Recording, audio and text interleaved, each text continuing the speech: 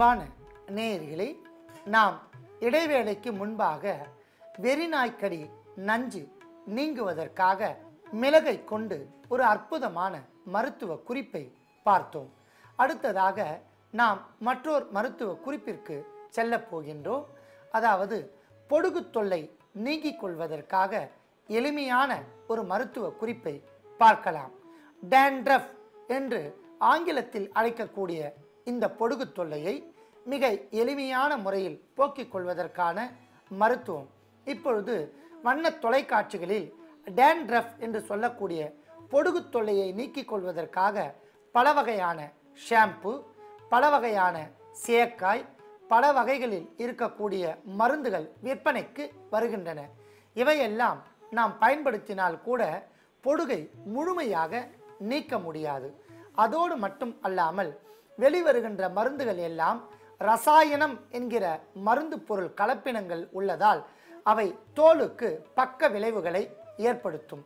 ஆனால் பக்க விளைவுகளற்ற முழுமையாக நீக்கிக் கொள்வதற்கான மருத்துவ குறிப்பை பார்க்கலாம்.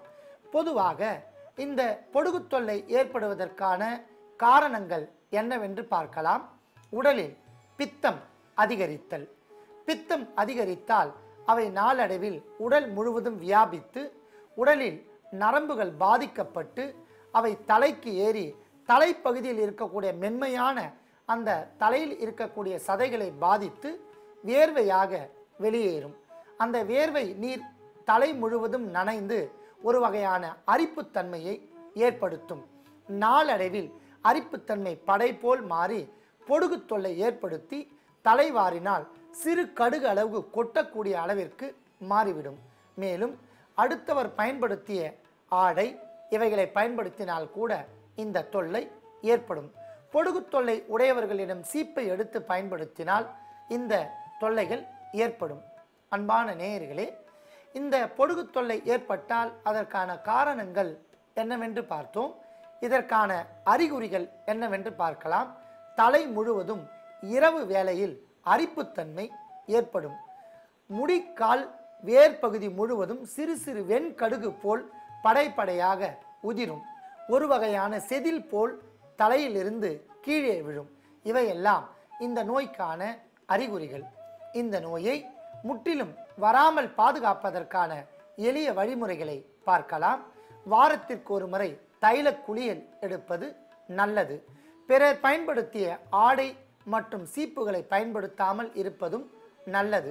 மேலும் பொடுதலை என்கிற மூலிகையை துவையல் அரைத்து சாப்பிடலாம். இவையெல்லாம் பயன்படுத்தினால் இந்த பொடுகு தொல்லையை முற்றிலும் நீக்கிக் கொள்ளலாம். இதையும் தாண்டி இந்த நோய் நீங்காமல் இருந்தால் முற்றிலும் நீக்கிக் கொள்வதற்கான மருத்துவ குறிப்பிற்கு செல்ல போகின்றோம். அதற்காக இன்று நாம் எடுத்துக்கொண்ட மூலிகை வேப்பம் பூ. வேம்புகளில் பல வகைகள் இருக்கின்றன.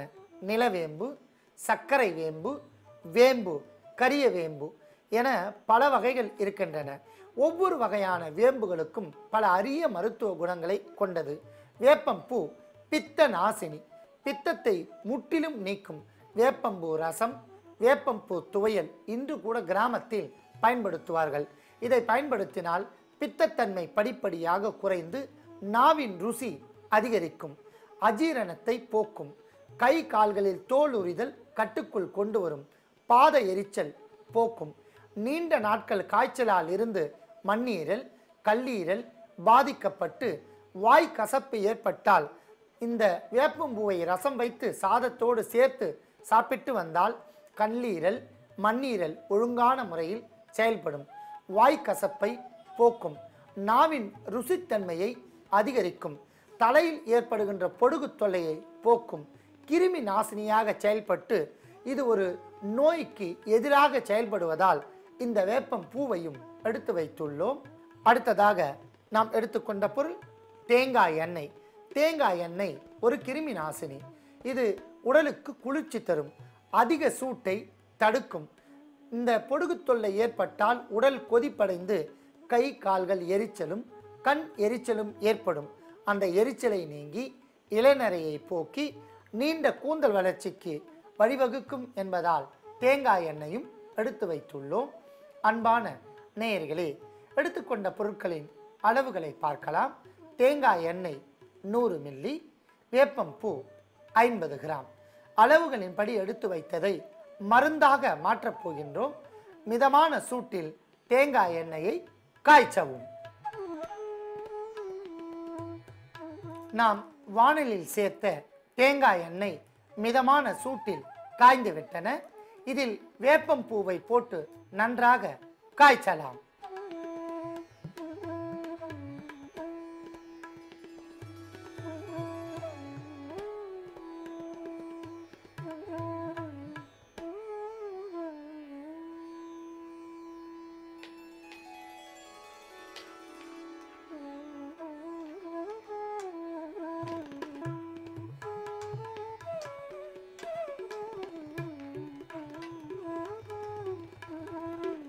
கொதித்து கொண்டிருக்கின்ற தேங்காய் எண்ணெயில் நாம் சேர்த்த வேப்பம் பூக்கள் நன்றாக பொரிந்து நறுமணம் வந்துவிட்டன. இதை நாம் வடிகட்டி எடுத்துக்கொள்ளலாம்.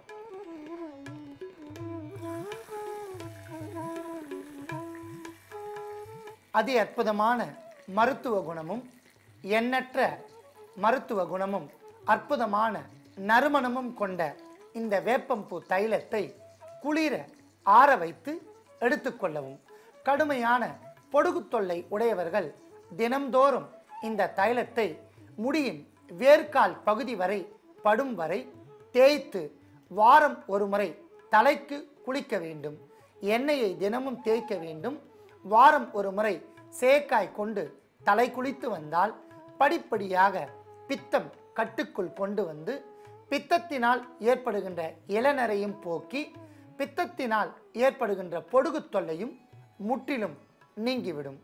அன்பான நேயர்களே, நம் வீட்டு தோட்டத்தில் கிடைக்கக்கூடிய வேப்ப மரத்தில் இருந்து கிடைக்கக்கூடிய வேப்பம் பூவை கொண்டு நாம் தயாரித்த இந்த மருத்துவத்தை நோய் உடையவர்கள் பயன்படுத்தி நோயின்றி வாழ வேண்டுகிறேன்.